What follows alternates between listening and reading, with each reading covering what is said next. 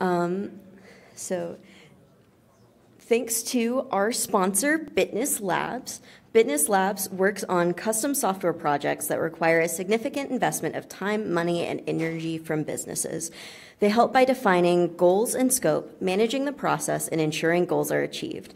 Thanks, Bitness Labs, for being a local sponsor. And be on the lookout. We are having an attendee survey sent out after the conference. We would love your feedback to make sure that 2024's ThunderPlains is even better. And now for our next speaker. Meet Matt Jones, a senior software developer with 11 years of expertise in the .NET world. He's your go-to guy for implementing full-stack applications and isn't afraid to dabble in React and other JavaScript frameworks. When he's not coding, Matt enjoys soccer, golf, and quality time with his family.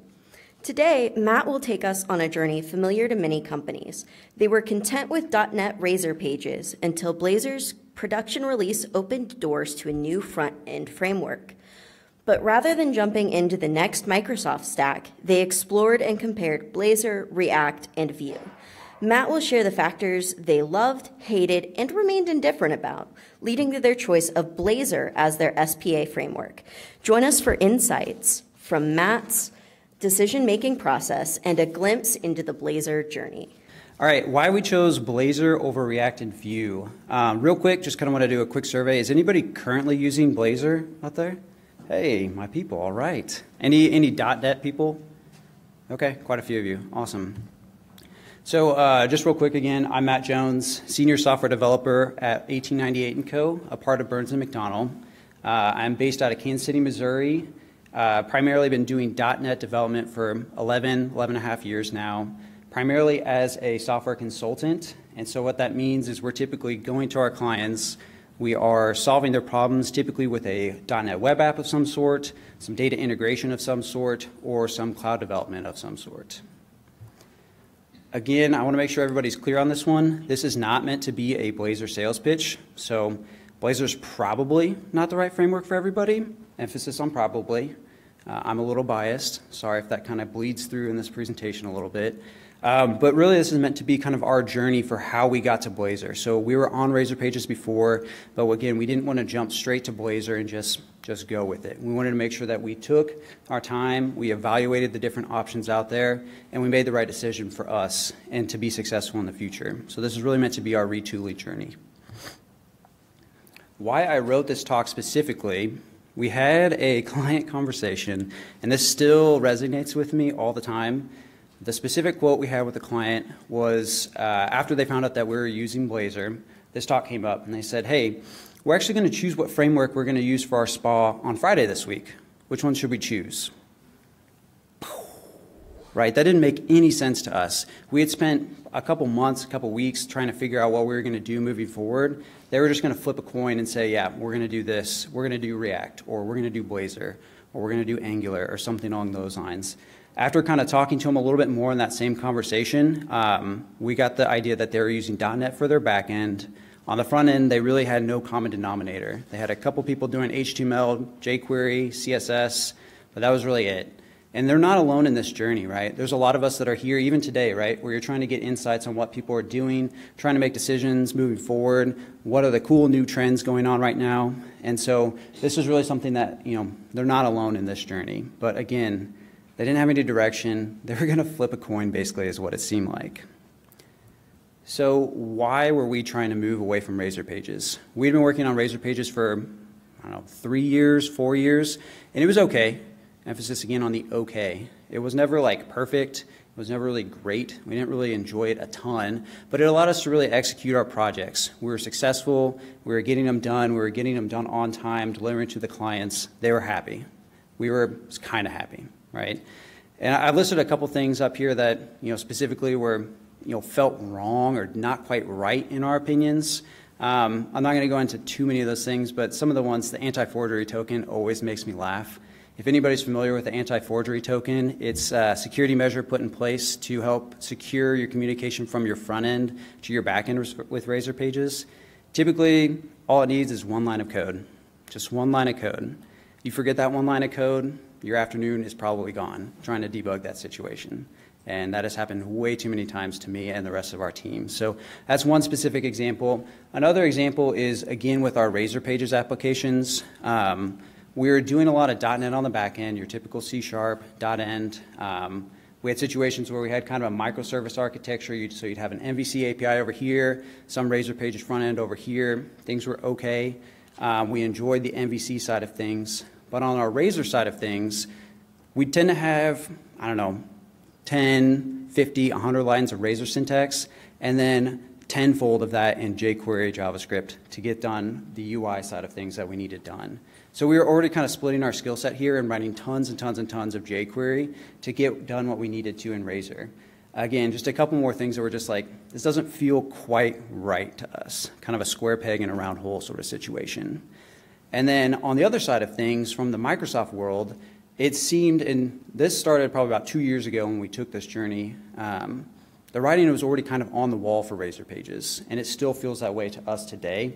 So if anybody's familiar with .NET Conf, a good conference that's out starting next week, free, it's a really good one, it's all virtual. If you go and look at the agenda for that, you're not going to see a single topic or single conversation about Razor Pages. You will see tons of them about Blazor, though. And this was already the case 2 years ago when we were kind of going through this journey. So the writing already seemed to be on the wall then, and it certainly is now that Razor Pages was kind of getting phased out. You know, the support for it may still be there, but you're not going to be getting those new features that everybody's looking for. So that's really where Blazor kind of stepped in. And this is when we started to decide, you know what, why are we still putting up with this? Why are we doing this? We're seeing all these people at conferences talking about how much they love React, how much they love Vue. We've considered Blazor already. It's probably time for us to take action. And that is when we embarked on our pilot project here. I have up on the screen here, pilot project is greater than Hello World. I'll kind of come back to that, but I'm going to steal a quote from the .NET Rocks podcast, episode 1800. They had a guest on there, Heather Downing, and she said this specifically: I have a love-hate relationship with Hello World. And that has really resonated with me to this day, ever since I heard that. If the tool that you're using, the library that you're using, the framework you're using makes it really, really easy to get in and get Hello World up on your screen, awesome. But if everything after that is really, really painful, it's probably not the right tool. So again, if Hello World is the only thing they're doing right, definitely not the right tool. And so that's where that love-hate relationship comes in. Everybody wants that quick gratification of getting up and running, but you need to go deeper than that. And so we'll go into the pilot project and kind of the other factors that we kind of talked about too that led us towards our decision. In our pilot project, we had a couple things, hopefully you guys can read that, a couple things that we wanted to keep consistent across the pilot project. So we had built out an MVC backend using .NET. That was going to be the same across all three front ends. We had 3 of our team members set out to build the same front end using the 3 different frameworks. So we built one with React, one with Vue, and one with Blazor. In that pilot project, I specifically am highlighting the Telerik grid on here. We'll talk about that one specifically and why. Another component library of some sort, and then with those component libraries, they need to be consistent with, or at least support, the material theme. So our team has bought in on the material UI standards. We're not UI UX people. We've got a UI UX person, but the material theme has really kind of helped simplify what we're doing. So it gives us kind of that standard look and feel and set of standards that we can work with. Form data entry, that's pretty common stuff. You know, you got to be able to do your CRUD operations. If you can't do that, then that's probably not going to work. We have way too many engineers that love the term Google-like search. So, okay, fine. We'll put in a search bar with autocomplete of some sort in this pilot project. And then the final item I've got up here is a mapping component. I put in parentheses a bonus here. We have a lot of GIS-related data, geospatial data, that we work with on a pretty regular basis. So I put this as a bonus because I think we already kind of had a good feeling for where this was going to fall into the 3 different frameworks. Mapping components tend to be pretty JavaScript heavy, and we'll talk about that one a little bit more specifically. So not like a super complicated front end, but something to at least get us a little bit deeper than Hello World, right? in here, I'm going to talk specifically about the Telerik grid. So if anybody's familiar with Telerik or Kendo UI, they've got a really, really nice set of components and component libraries out there. And there's more to it too. They've got some document processing and some other tools out there too, but it is a paid license to use their tools. Now the grid specifically has saved us so much time. So again, I mentioned engineers. We work at an engineering firm, and a lot of our problems to start the applications that we're building or requirements are coming to us to build projects, they come from engineers who have taken an Excel spreadsheet and they cannot get away from it. They love their spreadsheets. They have this spreadsheet that's 15 megs.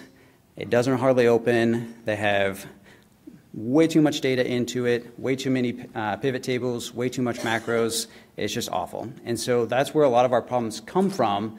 And from that, we don't only build grid-based web apps or grid-based solutions, but it certainly helps with adoption and getting those users into these applications and making them feel more comfortable with the solutions that we're building. So the Telerik grid has certainly saved us tons and tons of time in that space. And then component libraries, another component library outside of Telerik was something we wanted to explore too. With Telerik, again, I mentioned that it's a paid model for licenses to work with. Now, there's certain situations that's not going to work for our clients. So there's times where we're going to come in, we're going to build a solution, we're going to ship it to a client's environment, and then we're done. We hand it off to them, their IT, they're hosting in their environment, their development team. That happens enough to where this is something that we needed to explore. When we do that, the client's going to need to have a paid license to Telerik too. And so again, that's not something that's always going to work for our clients. And so we needed to at least kind of explore what other options there were out there. I realize now after seeing some of the presentations that some of the dark screen may be a little tough to read, so I apologize. We'll still talk about this. But yes, I am a dark theme person. Sorry for you light themers out there. On the left, we've got a Blazor implementation of a Telerik grid. On the right, we've got a React one. Now, both pretty simple. On the Blazor side of things, we've got some Razor syntax. It looks kind of like XML. It's got 6 columns, and it's got sortable equals true. That's all you need to sort a grid, display a grid, and make each of those columns sortable. Sortable equals true. That's pretty nice. On the React side of things, you've got 3 columns. I could have put 6 in there. I put 3. It still gets the example across. Sortable equals true. Sort equals sort. On-sort change. Set my sort. That's now 3, 4, a couple different things that you need to do just for the sorting. So sortable equals true, or sort equals true, sort equals sort, on-sort change, set my sort. There's a couple different things you got to remember in there. And so right away, the Blazor side of things was certainly a little bit more appealing. Again, some perspective on the React side of things, though. Again, we were trying to hide our bias, right? We're trying to make sure that we're giving everything a fair chance. And, it really came to us like, hey, I can actually inject my own sorting algorithm in here if I wanted to. Or if I have really smart people that are doing nothing but sort or come to the table with some really, really strong sorting algorithm, you can inject that into React really easily. Okay, that's kind of cool, actually. That's kind of nice. All right, that's so, maybe not necessarily a super negative here, but for us, sortable equals true has been kind of key here. And kind of the same thing applies for other different options within that grid. Pageable equals true, filterable equals true. That's all it needs. There's quite a bit more to the React and Vue side of things. From the components library side of things, I've got 3 listed up here. With the 4th one, we'll talk a little bit more about that 4th one here. MUI, I may be pronouncing that incorrectly, I understand that. Vuetify and Blazor. Those are going to be the material-themed component libraries that we found specifically to support this pilot project. They're both pretty supported, very easy to use, so no really complaints from any of those 3. Those pilot projects went pretty smooth with those. The final one with custom DevOps artifacts. So we have bought into Azure DevOps, boo, yay, depending on what side of the house you fall in here. What we can do and what we have the option to do, now we're not doing it all the time, but there's still the option now with custom DevOps artifacts, is we could actually host that privately and pull those into our projects. So when we start making components or reusable chunks of code, we could host those through NuGet, NPM, pip, Maven, what have you, and that's already done for us. So, we could take these component libraries and Blazor, go build our own, and kind of blend them into our solutions. So that was certainly a win. And again, there wasn't really a downfall here for any of the different options, but certainly something to consider. Search with autocomplete, I'm not going to go to this one too much. They were both pretty straightforward, and I understand that, again, sometimes it might be a little tricky to read some of the dark screen, but not too much to this. They were both pretty simple and straightforward to implement. So a lot of the other components were pretty nice. And then again, from the mapping component, we again kind of had an idea of what this was going to look like. Blazor was not anywhere on the map for this one, no pun intended. But the Google Maps API, Leaflet, Cesium, other like ArcGIS from Esri, these are all really, really strong JavaScript libraries that we considered and we have used in the past. So, if we were going to go that Blazor route, which we did, we were still going to need to have to write JavaScript if we have a mapping component. So that was something that still had to be in our mind when we were trying to make this decision. Moving a little bit outside of the strict development of that pilot project, there are other things that we wanted to consider too, and that's what we're going to kind of get into now. I've got on here learning curve and documentation is kind of the next thing that we wanted to talk about. Learning curve, we had an idea of what this was going to look like from the .NET side of things with the Blazor side. It was probably going to be a little bit quicker than React and Vue, and it was, full disclosure, it was. But the magnitude of it we'll talk about in a little bit. But from the documentation side of things, again, from the Hello World side of things, we need to make sure there's good examples out there. 2 years ago, Blazor was still pretty new. So, were we too bleeding edge to have good examples, have good blog posts, have good Stack Overflow questions, right? If you can't go find a Stack Overflow answer to the problem that you're having, that's a problem. And, this was, again, pre-ChatGPT and pre-Copilot, but if those questions and answers aren't on Stack Overflow, are we the ones having to make those and try and figure that out? That would be a pretty big concern for us because, how long could that delay you if you can't find the answer for what you're looking for? So these are all things we wanted to consider. From the documentation side of things, both had pretty good docs. They were pretty easy to use. Again, a little bit biased. We're used to the Microsoft docs, so this was a straight one-to-one. We're using the Microsoft docs for our MVC projects, our Razor Page projects, and that just transitioned straight into the Blazor projects. So no issues there. And again, we were already using C# for our logic, so that was an easy transition. From React and Vue, it was also a pretty easy transition there. The documentation was really good. There was quite a bit of examples out there, plenty of blog posts. I put a little caveat on here of React hooks versus class components. So when we did this, the React documentation was not very clear that, hey, all your friends, their grandmas, they're all using React hooks. You should use that. We did not see that on the documentation, and it was not super clear to us, so we did it through class components. We realize now that maybe we would have changed our mind about React, but here we are. We didn't do it with React hooks. So, there's a little bit of a caveat to that, and definitely want to recognize that. The duration that it actually took to execute this pilot project was a huge win for the Blazor side of things. And again, there's going to be some bias here. We're familiar with C#, familiar with that logic, but we weren't familiar with Blazor. And the guy that took and did the Blazor project, it took him 1 night to do this, build that pilot project in a single night. The two of us that were working on React and Vue, it took us 2 weeks of working nights, weekends, whenever we could find time, right, with busy schedules to actually get this implemented. And so when we sat down and had that conversation with him, like, what the hell, man, you did this in a night? So that was a huge, huge win for our team for Blazor. And again, a little bit of bias here. So, if your team's already strong in TypeScript, that may be something that happens a little bit different, right? Your Blazor timeline may take a little bit longer. But for us, again, that Blazor guy took him 1 night. That was a huge win if we could take what we're doing now and spend quite a bit less time moving forward. Talking about talent pool and team structure, kind of building off the last talk a little bit from this. We're going to talk about LinkedIn here shortly, but our team structure is certainly something we had to consider too. So we're software consultants, and we're working on a lot of greenfield applications. Sometimes our projects are really big scale. You have a whole team of developers, 5, 6, 7, 8, 10, however many developers. Sometimes you have 1. And so if there's a clear divide of work, are we going to be in a problem here? If we've got 5 React developers and 5 .NET developers, and we've got a ton of React work or not a ton of .NET work, what's that going to do to our project and our team structure, right? Who are we going to have to go hire for or who are we going to have to go put recs out to hire for? So these are something that we wanted to consider too. I'm going to show a LinkedIn. I know the numbers are probably going to be pretty small, so I'll read them specifically. We had an idea of what this was going to be too, but this was pretty drastically different from in favor of the React and Vue side of things. So just going to LinkedIn, searching for React.js, and clicking people. So how many people have React in their profile of some way, shape, or form? About 3 million. There's 2.8 million people. That's a lot of people, right? It's a big fish.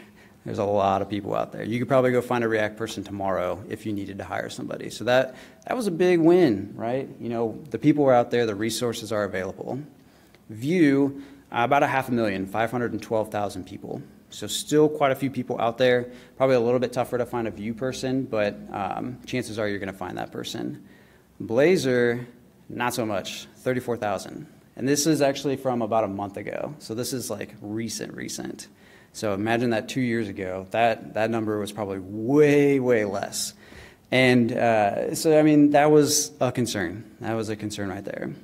And kind of to build on that, we've been interviewing since that 2 years. We've interviewed a ton of .NET people, and not a single one of them has ever said that, yes, I have worked on Blazor. So,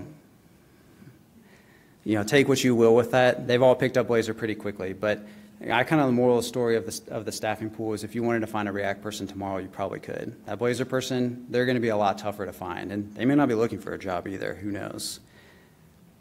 Moving into the developer experience, right? You know, when you're building these applications, are you having a good time? Are we frustrated with this, similar to how we were frustrated with Razor Pages? You know, we didn't want to go from some tool that we didn't really love or some framework we didn't really love into something we didn't really love again, right? You know, you wanted to have a good time when you were developing, when you were working. You wanted to enjoy it. And then the tooling available.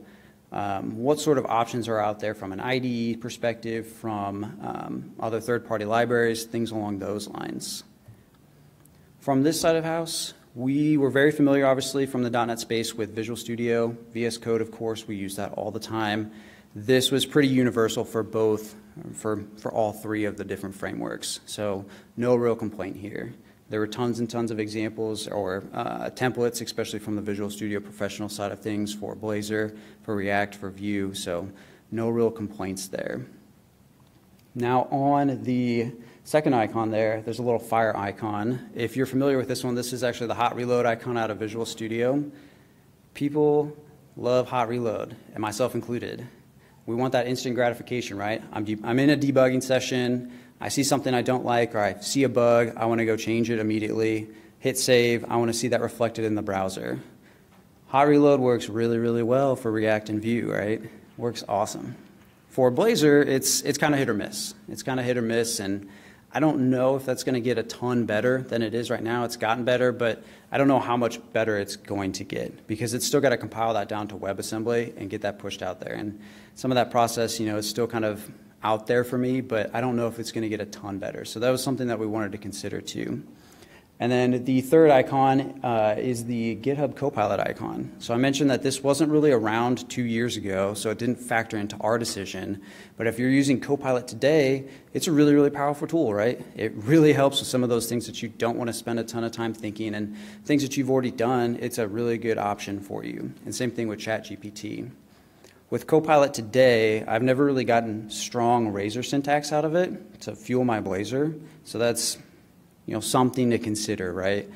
I've always been able to get really good TypeScript, whether it's with React, Vue, or just plain TypeScript. So probably a win on the JavaScript side of the house.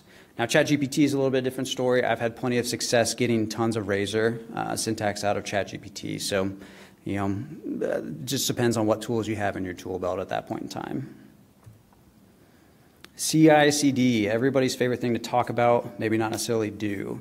I mentioned that we're on the Azure DevOps side of things. So specifically, how did this play into our build pipelines, our release pipelines? What did this look like for us? Where were we going to see this? You know, everybody loves learning YAML, right? So this is not something that we're super familiar with. We're familiar enough. We know where the documentation is. We know how to kind of dig through it, but sure as heck do not like to write YAML. So what's this going to look for us if we go down the Blazor route? What's it going to look like if we go down a React route or a Vue route? And quite frankly, they look pretty similar. And I guess after seeing how similar they look, you're like, okay, yeah, that makes total sense. I guess they would be similar. So On the .NET side of things, you've got your specify your version, use .NET 7.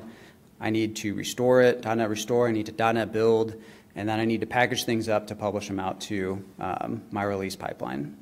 On the React View side of things, it's pretty much the same, just with some different commands. I need to specify what version, so I've got Node 16, 18, 20, whatever version of Node you're using. I've got to do an npm install, so I've got to restore those packages. I need to run some build command of some sort, probably within your package.json file or some npm script.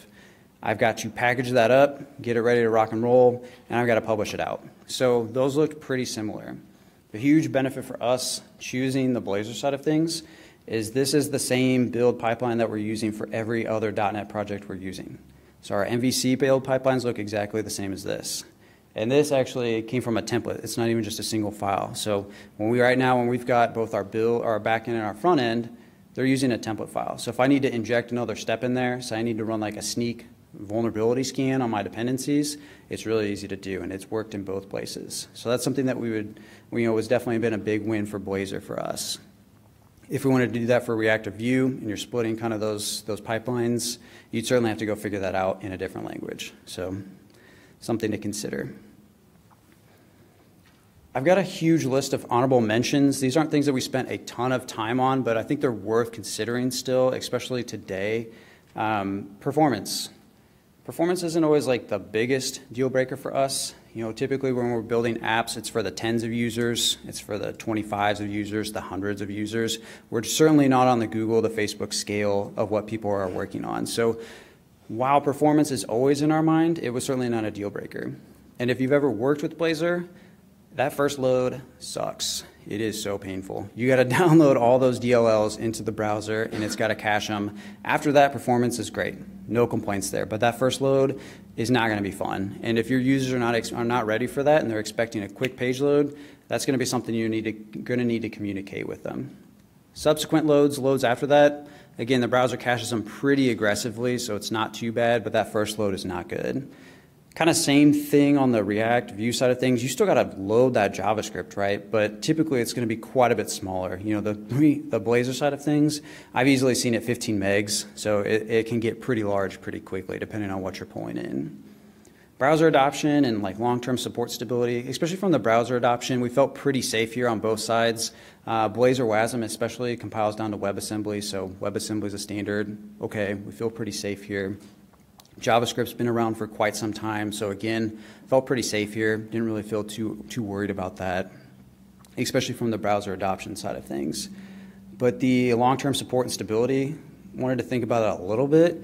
I don't know if anybody's ever worked with like Silverlight before, but I know some people probably have horrible memories about that. Thankfully, we never built applications using Silverlight, so we dodged that. But nobody wanted to go through that again, right? Nobody wanted to get that email or that blog post saying, hey, it's going away, and there's nothing you can do about it. You're going to have to change your tooling, right? We didn't want to change our tooling to then have to go do that again in a year and a half. So that was something we wanted to consider here.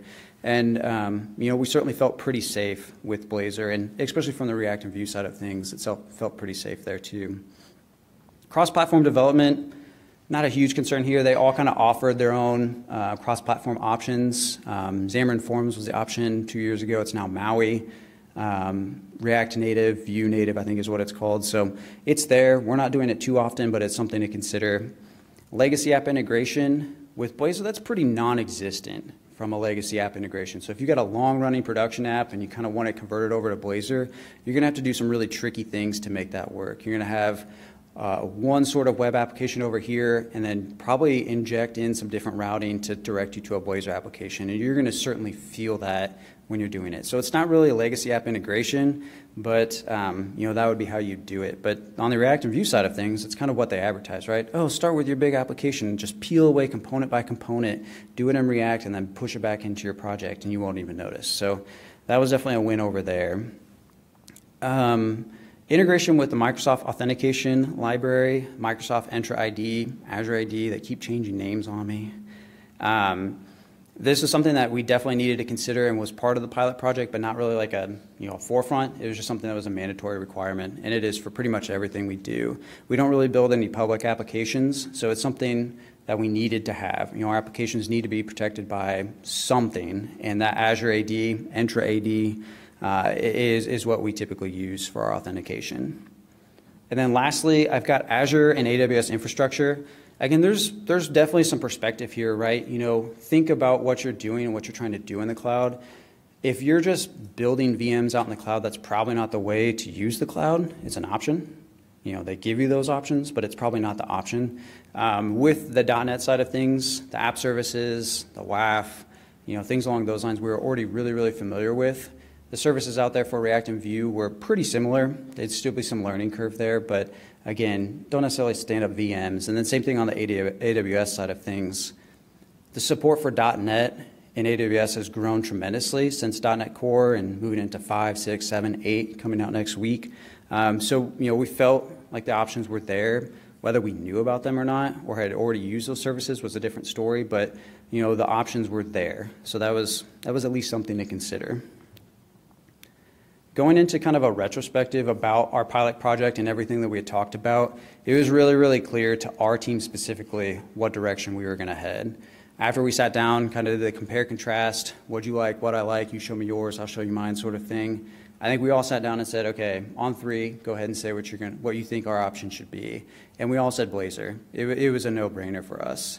I kind of tried to put a scorecard up here, a grade card, a report card, whatever you want to call it. And again, remember, this is definitely really biased. I'm not going to tell you that, yep, this is the grade card for everybody's grade card. But for us, it certainly seemed more green, more A's and B's in the Blazor category. So thus, we moved to Blazor. But again, kind of the moral of the story of this is be strategic about what you're trying to do. Don't just take that hello world or go to a conference tomorrow or today, walk away and say, hey, I saw this really cool talk on React. Let's go use React. Go deeper, right? Go a little bit deeper. Go past hello world. Don't just rely on flipping a coin to pick out what sort of spa you're going to use moving forward. So that's what we did. Hopefully that's a little bit insightful, and go Blazor. But no, I mean, at this point in time, I'll open up for any questions that anybody might have. Yes? It seems like most of the points you considered were, is it a .NET supported tech stack, or is it we going to be writing in JavaScript? Sure. I was curious, you specifically picked to look at both React and Vue, which kind of from your scorecard perspective were the same thing, and you chose not to look at Angular. Yes. Yep. So the question was, why did we not look at Angular? Is that correct? Yeah. Yep. Boils down to there were 3 of us. It is short story. Now, 2 years have passed and we've done an Angular project. We thought it's great. Would we have gone back and done things differently? It's hard to say. We're still really, really happy with Blazor. But to answer your question, the short answer is there were 3 of us, and we had to draw the line somewhere, right? There's a lot of different options out there. I'm sure there's a Java option, a Python option we could have picked. So you're right. React and Vue were very, very similar. So it just kind of fell to what we were kind of leaning towards at the time. Yes? When you're doing your pilot projects and you're parallelizing like that, how do you pick what resource gets what, and do you worry that those resources are going to bring their own biases? Yeah. Yep. So the question was, when building out our pilot project, how do we pick who did what, and how are we not being biased? Yeah, that's tough. So specifically, the guy that did Blazor had never worked with Blazor before. Obviously, we were all .NET developers to begin with, so there was going to be bias, but we were certainly very eager to at least explore React and Vue, right?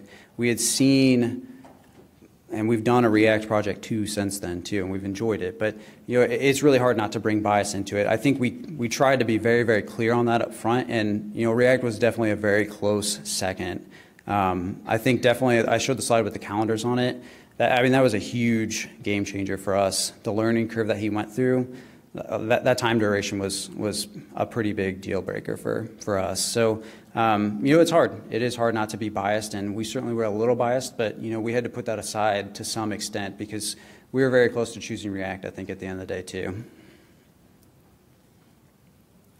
Yes?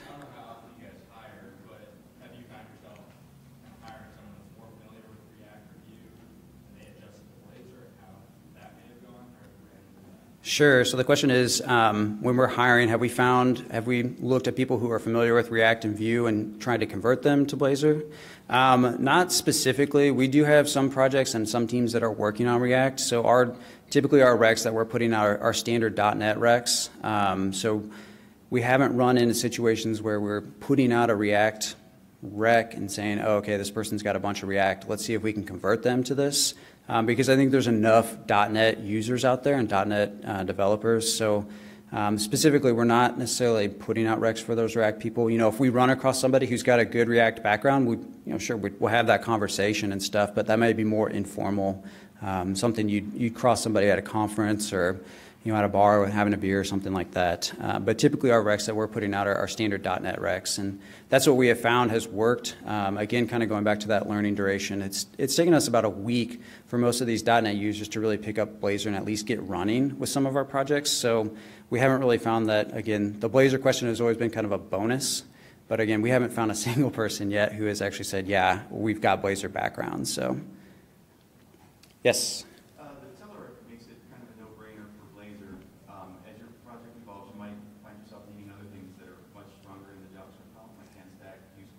Yeah. Yeah. Any concerns about that? Yeah. Okay. So the question was, the Blazor side of things definitely favored the Telerik grid. Are there any concerns with some of the more JavaScript-based things that you can do in JavaScript, like virtualization and things along those lines? So from the Blazor side of things, all that stuff is supported too. So you can do virtualization on a grid. A lot of their autocomplete functions, they're newer, within the past year or so. They weren't necessarily there 2 years ago, but they're certainly there. And there's other options to do that natively with React too, with Blazor as well. It's not as straightforward, but there are ways to definitely tie into that. And then to that too, you're not, so siloed into Blazor. If you still need to write JavaScript to do something, you can do that. So the mapping component example, we still have projects today with mapping components where we have to inject tons of JavaScript to do that sort of thing. So would those make more sense to do a React or a Vue? Probably, but we're still happy with Blazor. So, yes. It's okay. It's after lunch, I understand. Why do they come down to either or? I mean, sure. With the data grid, that might make more sense in the Blazor. Yeah. But the rest of it might make more sense. Yeah. So the question was, why did it come down to one over the other, or instead of, why not having maybe a hybrid approach or something along those lines? I think really what this boils down to is, so typically we're building a lot of greenfield applications internally for ourselves and for our clients. We have a lot of projects that support internal clients and a lot of projects that support external clients. If we have full say over what's going to happen, we're probably going to choose Blazor just because we have the most staffing available to it. We're most familiar with it, especially now. But I think I mentioned earlier, we have had projects where clients come to us and say, hey, we have an Angular application. You kind of clean it up for us and refactor it for us or add these features. So being consultants, we still are not going to shy away from that work specifically. So I don't know if that necessarily answers your question, but if we're choosing the tech stack that we're doing, we have full control over it, Blazor just makes more sense for our team specifically. Yes? Did I hear you say you guys did some of this investigation on evenings and weekends, or were you able to justify business time to do this work? Yeah, sure. So the question was, I said that we did this over nights and weekends sort of thing. Could we justify this with business hours or during the day, right? We probably could have. Now, we took the effort on this on our own behalf. So from our company's perspective as being consultants, the most important thing is to bill a client for every hour that you're working, right? So that's just kind of the nature of a consultant. Could we have packaged this into during the day? Yeah, absolutely. But, this is something that we were all pretty eager about. So, working a little bit of nights and a little bit of weekends wasn't really that big of a thing. It was about 2 weeks at the end of it. So it wasn't, we spent months, years sort of thing trying to investigate this. And after kind of that 2 weeks, any new development we certainly did during the day, and we definitely billed to a client. All good questions. Anybody else have another question? Yes.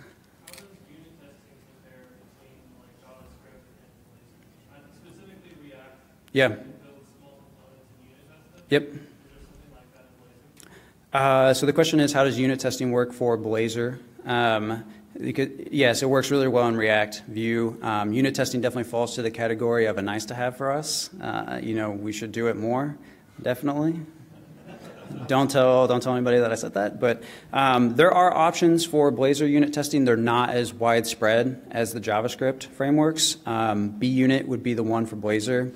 I don't think it was there 2 years ago, but it certainly is now. It's okay. Most of our unit testing would certainly fall to probably more of the back end is where we're going to spend most of our time doing that unit testing, which there's tons of libraries that are supported from the .NET side of things to do the unit testing on, say, your back end APIs. So, yep, good question. All right. Well, thanks everybody for your time today.